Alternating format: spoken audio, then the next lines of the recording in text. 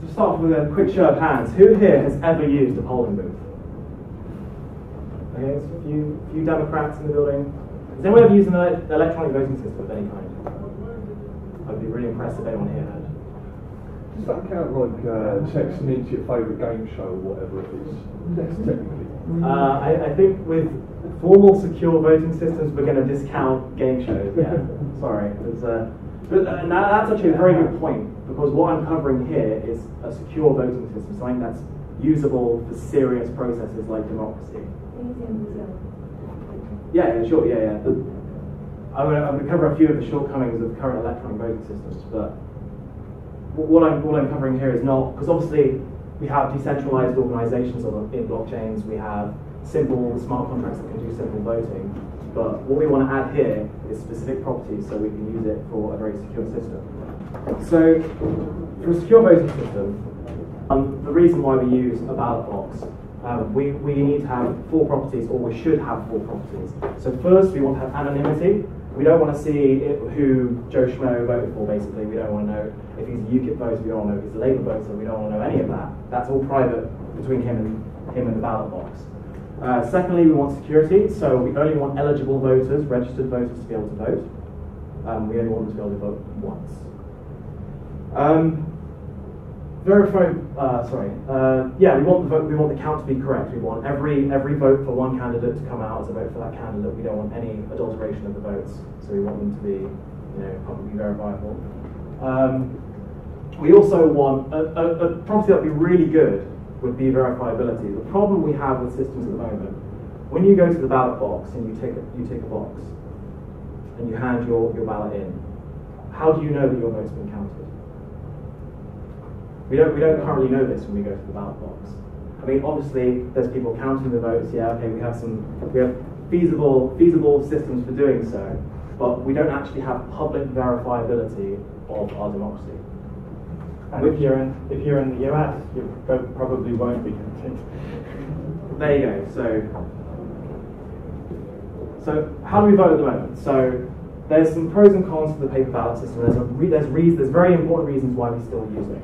So one of the pros, and this ties into our verification, our security, is that it's in-person verified. You go up to your polling booth, which is probably a church or something, and there'll be someone sitting there with a list of constituents, a list of names, and they'll check your ID to make sure you are who you are, and they'll tick it off, which is a very labour-intensive process, but it's the best we have at the moment for doing what we want to do. If you were to forge the paper ballot system as it is today, you think how many paper ballots go into even one ballot box? You think how difficult it would be to either replace them or take them all out, sign a load of crosses on them. The reason why paper ballots are still in use in most places around the world is because they're so difficult to forge. It's so labour intensive to forge all that sort of stuff, and there's so many people around. Like, I don't understand how you'd feasibly be able to do that. I'm sure it happens, but it's a pretty good system for what we have. One very interesting thing about paper ballots is that the counting is actually distributed across multiple nodes, if you will. But they're not actually nodes, they're just multiple people counting. But this means that one malicious individual, one malicious person counting can only have a certain effect on the outcome, even if they were to be malicious. And even so, if there were to be a recount or something, their maliciousness would be fairly obvious. So that's one of the pros of the count system we have at the moment. So there are some cons to the system, and this is what a lot of people who are really keen on electronic voting say all the time. It's very economically costly. You need to produce the ballot box, you need to produce the ballot papers. It's very time intensive. I mean, for one person, yeah, it's an afternoon of manning a polling station or an evening of counting ballots, but if you times that by the amount of people involved in the vote, and also all the voters having to travel to a physical location and travel back from that physical location, you probably quite a large time investment. A lot of man hours used there. And another thing, as I was saying before, the results aren't publicly verifiable. You tick your box and you hope that the vote is counted, basically. So what are some of the potentials of electronic voting? So ever since the advent of computing, people have been really keen on doing a secure electronic voting system. The reasons for this is because it would be very it would reduce a lot of costs economically and time speaking, because, for example, we all have a computer in our pocket now. Why can't I pull out my smartphone and vote? Another factor with that is, if there was an app on my smartphone that I could use to just pull out and vote, that means that a lot more people, I think, would vote. That's my hypothesis anyway. I don't know. I wouldn't know what would actually happen there. But I think there's a loss of engagement because there's not only an economic cost involved in going to a physical polling booth, but there's also a time cost. So yeah, another thing is electronic voting. If we don't have people physically counting ballots, we can avoid human error, which is really good. Because even if someone is an honest counter of ballots, I'm sure the amount of ballots they go through, and some of them they count so fast, I bet there's some human error involved there. So that's not the end of the world, but it's certainly not desirable. So problems with electronic voting. The reason why electronic voting isn't as widespread as maybe we'd like it to be. Is the software and hardware correct, robust, and secure? If you know anything about software development, the answer is always no. And that's a shame, but that's the way it is. No matter how right your software and hardware seems, there's going to be a time down the road when someone finds a security vulnerability. So that's one of the main reasons, I think, why electronic voting hasn't been used widespread. So another thing is increasing the convenience of the system, the convenience of the data stored in the system. You increase the convenience of being able to manipulate that data. Like I was saying, the paper ballot system's feasibly unfabricatable because you have physical ballots which are like cumbersome. You have to physically mark the ballots, and they all have to be marked differently, all this sort of stuff. If your vote is just a 1 in a system, then it's very easy to change that 1 to a 0, or to change one of your zeros to a 1, for example. So that's another reason. Yeah. So in the examples of Brazil and stuff where they do have certain electronic voting systems, all the hardware and software involved that I know of, please correct me if I'm wrong or flag up examples, but it's been closed source. Now, I don't know how much you guys know about closed source, open source, but this essentially means that we don't have access to the code that's in that box, which isn't great. In some cases, even the governments don't have access to the code inside that box. They just get a piece of software shipped to them. Verification is also an issue. Because you're not going in person. I mean, I've already had flagged up that there's maybe not the best due process for this sort of in-person verification. But there's been attempts to use ID cards to do this before, and they've been shown to be forgeable. Because these ID cards, they have like a small chip in them that identifies you, and people have managed to crack it and vote as another person, all this sort of stuff. So that hasn't gone so well in the past.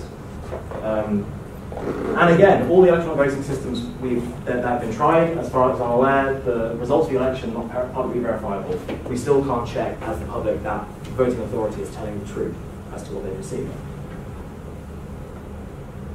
So, blockchain, this cool new technology. What can we do with blockchain? What does blockchain offer?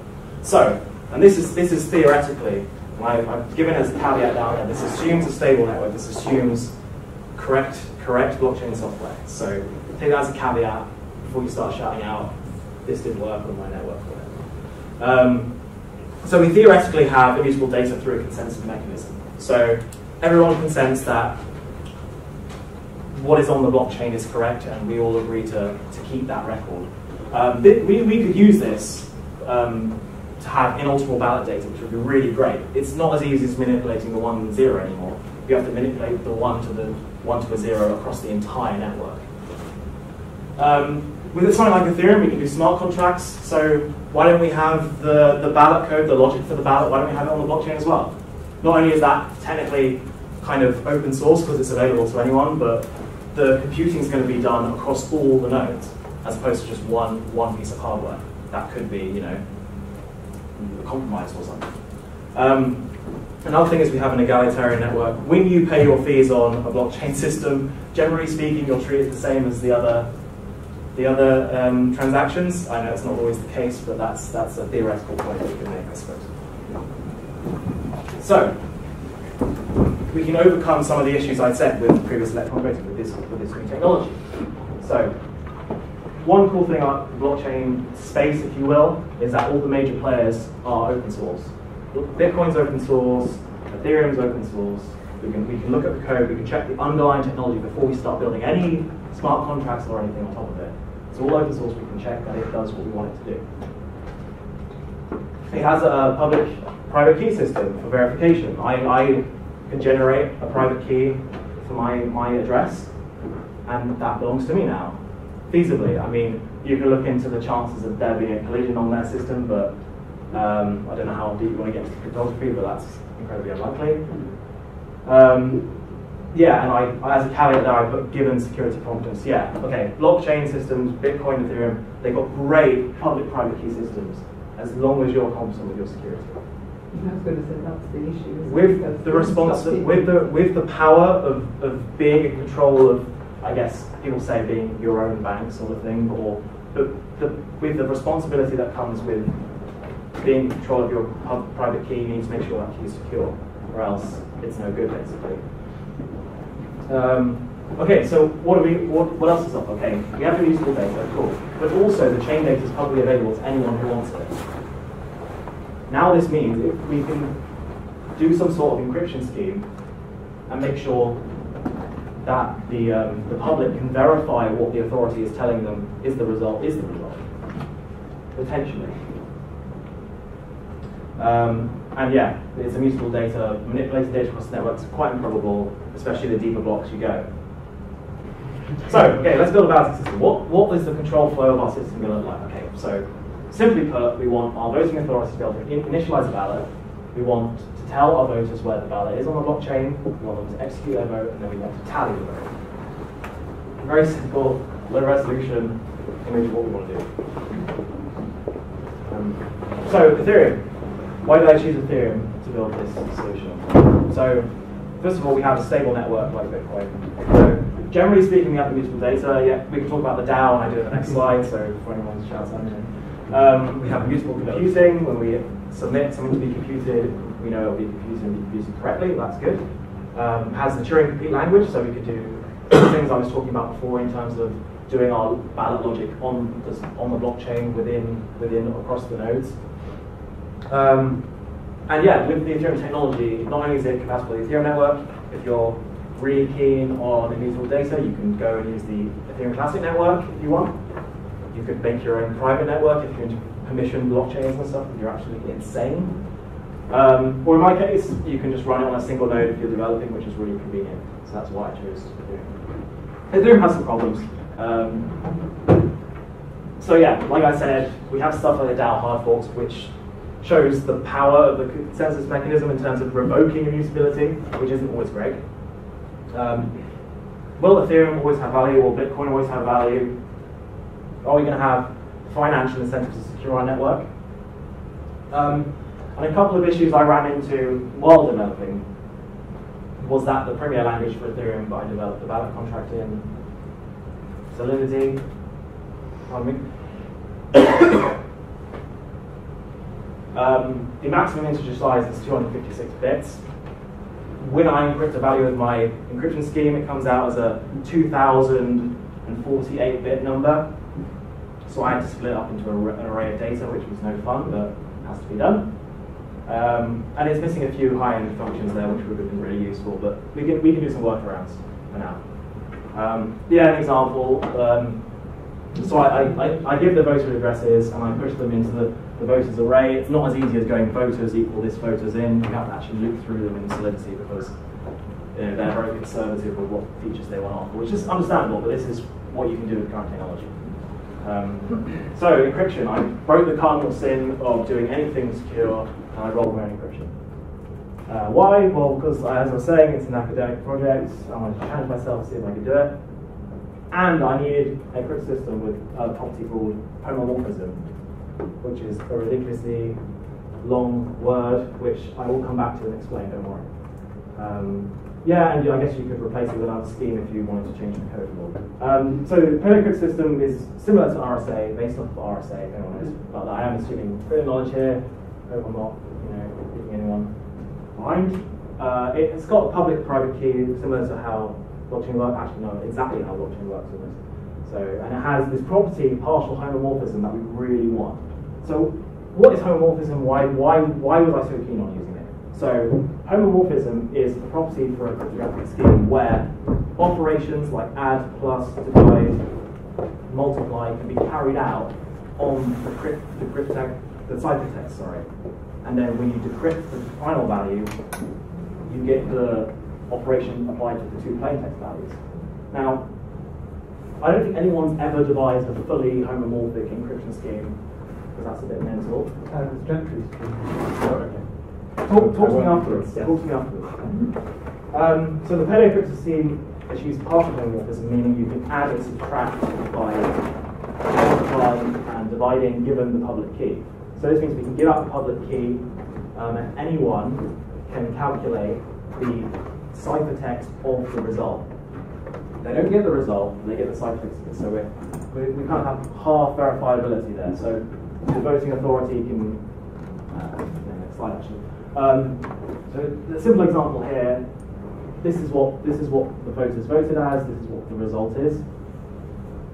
So a voter can go to the voting authority and say, okay, we're going to do the homomorphic add all these together and get the ciphertext of the result. And I can compare my ciphertext result against your ciphertext result. Good, it works. I don't have to give you the private key. We both have the same result there. Now, the voting authority takes the private key, the secret one, and decrypts and shows them the result. Now, it's not perfect. There is kind of some trust there still, but it's a good step in the direction of being able to have a publicly verifiable ballot. Yeah, this is essentially what I just said. So, just a little bit more information about the keys. I hard-coded the keys in this project to 1024-bit. I do plan before I hand it in to make it variable, or maybe at a later date. They're derived from 512-bit prime numbers that I have a system random number generator in the software, and I do a couple Miller-Rabin tests to probabilistically check that the prime numbers are prime. You can't actually check every number and factor up to those numbers because that would take you a very long time to do. So yeah, here we have the logic in the ballot contract basically. And I'm sorry if you can't see actually. So on the program side, the Python program I built, the vote selects a candidate. It calls the contract on the blockchain, which can give its public key out to voters or anyone who asks for it really. Voters then use that to encrypt their vote, and they send it off in a transaction to the ballot contract. Now, there's some code in the ballot contract that goes, is the voter eligible? Is their address in the list of voters? If it's yes, carry on. Has the voter already voted? There's a mapping which you can give it an address and it will say true or false if the voter's already voted. They haven't already voted, good. Is the vote data in the right format? In this case, 248-bit values once they're encrypted. If it's all in the right format, then add it to the results. And there's the code here. I could step through it, but I don't want to bore you. And I don't know if they're posting these on the website, these slides, but they'll be on my personal site if anyone's interested in it. This is, yeah. So this is just a demo, and okay, so the demo is just the thing working anyway, which is the most important part. So basically what I've built is a Python program on the front end and the ballot contract on the back end is, and what goes on in this demo is I give the title of the ballot, I give the description of the ballot, I give the candidates, I give all the voters, deploys that, waits for the block to be mined, and then I loop through, I basically just do all my voter addresses and vote for the candidates, and then I tally the results at the end. So yeah, as I said, there's quite a few shortcomings with this project I've built. As anyone who knows a little bit about Ethereum, the gas costs grow the amount of data you want to blockchain, the amount of computing you want to do. With a large number of voters, for example, if you wanted to do a government vote, you need a ridiculous, quite large amount of money, but that's just what is available with the current technology if you want to use a stable network, unfortunately. And I've also run into some issues where there is a gas limit on the Ethereum network, and if you hit that, it won't even take your transactions. Those are some shortcomings at the moment with not only just this project, but also with the technology that's available in general. Another thing, we need to check for spoiled or invalid ballots. Because we take in encrypted values, there could be any values. Before I hand this in, I plan to have a feature for a user to deliberately send a spoiled ballot, and I plan to implement a feature where when you tally the ballots, it ignores spoiled ballots. There's some research done into de-anonymizing addresses. I think, I can't remember who the speaker was 2 speakers ago, but he was talking about a little bit. There's a lot of interesting papers, a lot of companies that put a fair bit of money into de-anonymizing things like Bitcoin, for example. So that's another possible shortcoming, but that's more to do with technology. Yeah, as I was saying, there's an economic cost for voters. Not only do you need to have computers to run this on, you also need to pay the transaction fee. Another thing, you need to know all the addresses when you're initializing the ballot. I do plan to have something where you can initialize the ballot, add as many addresses as you want at any time, and then have another function where you start the ballot now and it ends like 2 weeks from now. But that's something I'm going to be developing over the next couple of months before I have it in. So the project is on my GitHub if anyone's particularly interested in the code. Like I said, I'm probably going to put the slides, and if you guys are really interested in seeing the demo, that will probably be on my personal site as well. So we got through it. Thanks very much.